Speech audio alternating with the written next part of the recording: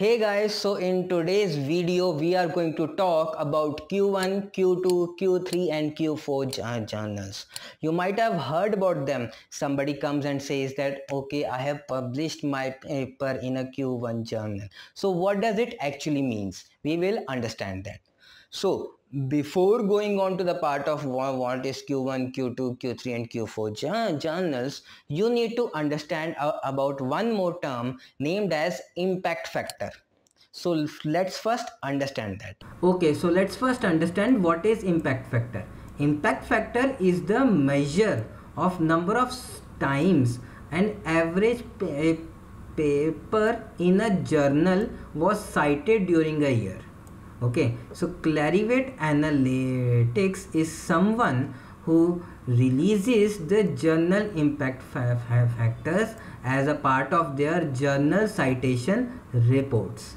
Only the journals listed in SCIE Science Citation Impacted and SSCI Social Sciences Citation Index, they only receive an impact factor. So this is the formula that they use to calculate the impact factor. So if we need to calculate the impact factor of any journal for 2023, we need to know how many papers were published in the last 2 years, like for 2021 and for 2022. We will add both of them, and we will also calculate the number of citations that these papers have got in the last 2 years for like 2021 and 2022.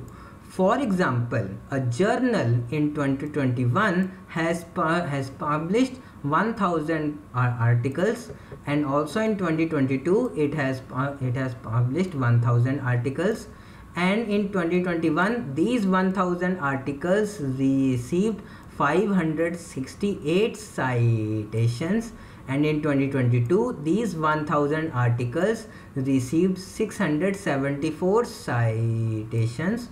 So basic impact factor will be this one plus this one upon this one plus this one. So this is how it will be done, and the final impact factor will be 0.621. So this is how they calculate the impact factor of a journal.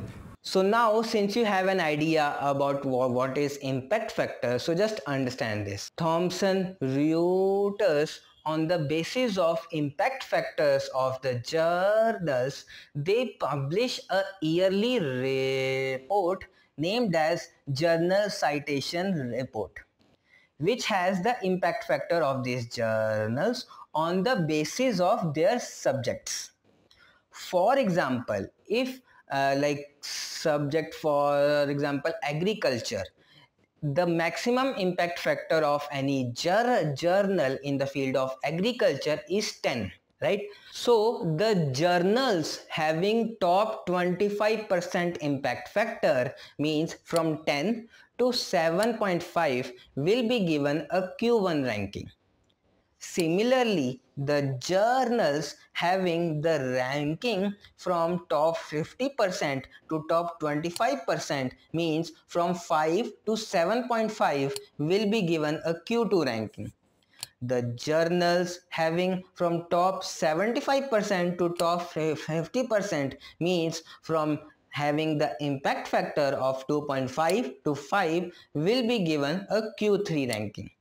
Now at the last, the journals having the bottom 25% will means having the impact factor from 0.5, from 0 to 2.5 will be given the Q4 ranking. So this is how they rank the journals in Q1, Q2, Q3 and Q4.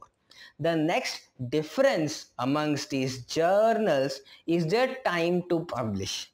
The Q1 journal, since it has the highest impact factor, it will have the most time to publish an article, whereas a Q4 journal will have the least time to publish an article. A simple example of this or a rough idea of this is what a Q1 impact factor journal can take around 9 months to 2 years to publish a paper.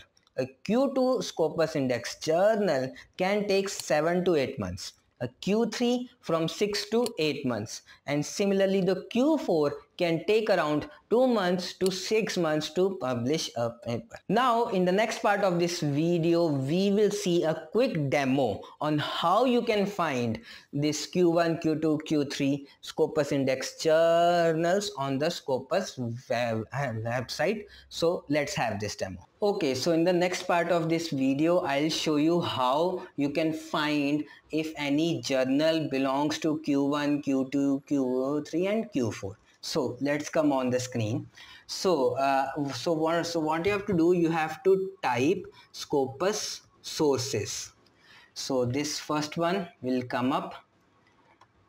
Here if you have a look, we have this option of these many options. You have to select the subject area, and then from here you have to select the area in which, and like whichever is your research area. Like if I take this structural biology, okay, fine. Now all these journals that belong to the subject of this structural biology is visible here. If you see at the side, we have this option of first quartile, second quartile, third quartile and fourth quartile. This is what your Q1, Q2, Q3 and Q4. So if I just select this second quartile and click here apply, so all the journals which belong to Q2 will be visible here. So this is your first way.